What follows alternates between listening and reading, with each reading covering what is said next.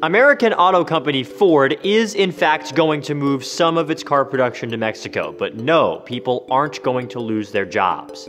Ford announced plans to move some production south in September. The company is doubling down on that decision amid President-elect Donald Trump's threat that companies that leave the US will face consequences. For Ford and other automakers, that could mean a 35% tariff or tax on cars imported from Mexico. But Ford CEO Mark Fields says despite that, the company is still going through with the move. Ford will reportedly relocate its production of small cars like the Focus to Mexico to make room for other vehicles at one of its Michigan plants. Fields says since the move is just to make more room, there will be 0 jobs affected, 0 jobs impacted. The New Mexico plant cost $1.6 billion and is expected to begin production in 2018.